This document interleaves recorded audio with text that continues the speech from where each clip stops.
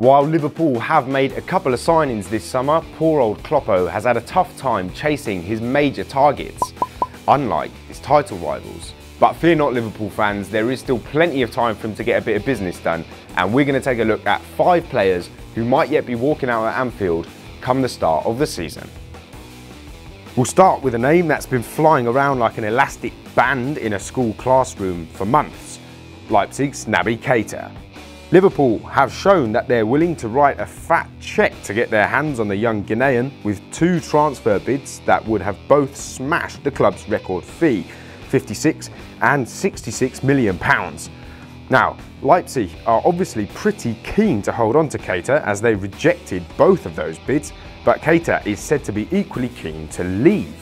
He's got a year left on his contract, but the Reds will have to fight off competition from PSG and Inter next summer, so Liverpool will be doing their best to get a signature as soon as possible.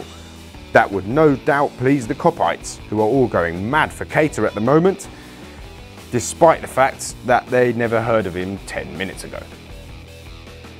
Staying in Germany now, and staying in central midfield, we've been hearing that Klopp is keen to once again raid his old rivals in Gelsenkirchen.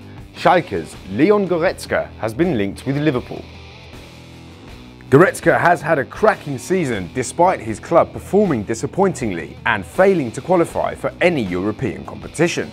He showed German coach Joachim Löw what he can do at the Confederations Cup in June, but he'll need to keep it up throughout next season if he wants to make it to the crowded World Cup squad for 2018. Liverpool can offer him Champions League football and a chance to shine alongside Germany teammate Emre Can in the centre of midfield.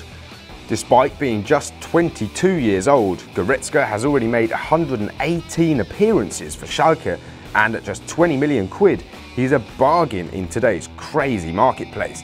He's been linked to Bayern for a long time though, so the Reds are up against stiff competition for his signature.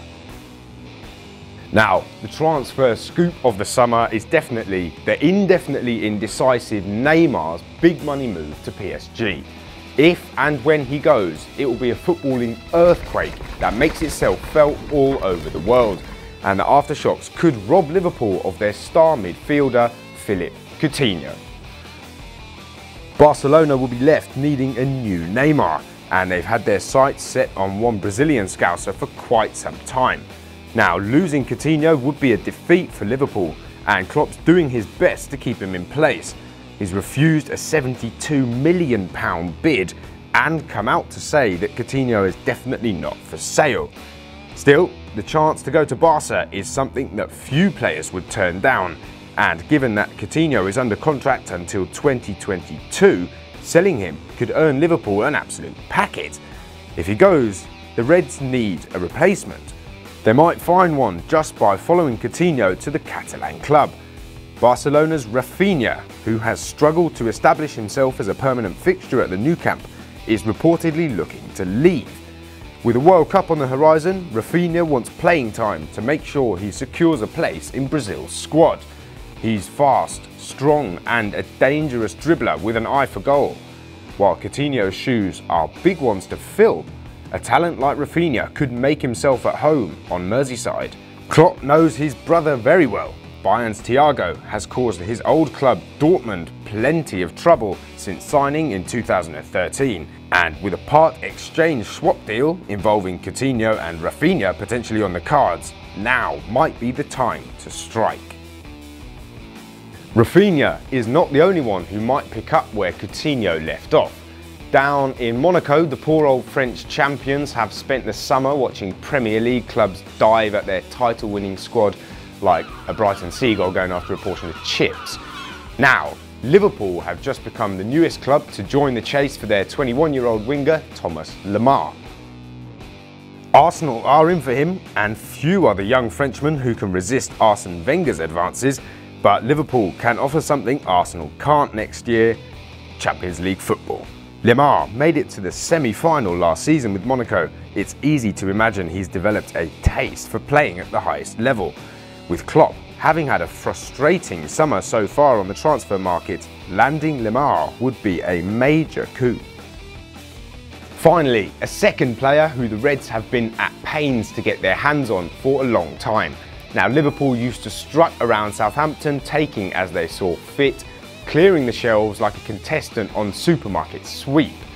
Recently though, they've had a bit more trouble getting their hands on Virgil Van Dijk, with the Saints putting up something more of a fight.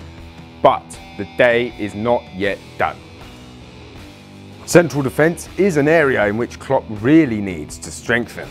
Lovren and Matip did their best at the back last season, but a title-winning partnership needs fewer injuries and inconsistencies. We think Matip and Van Dijk at the back would give the Reds the safety and stability that they've long been lacking.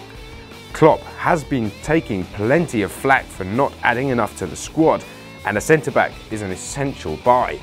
Whether or not he lands Van Dijk will be a big test of the manager's mettle.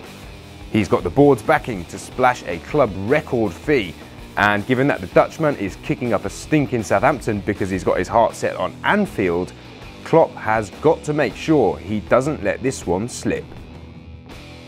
Right, there we are then. Liverpool fans, who do you hope you still sign this summer? Do you think Klopp's done enough? And how do you see your chances next year? As always, do let us know, and we'll see you next time. Yeah? Okay. Yeah, that's what we understand. Okay.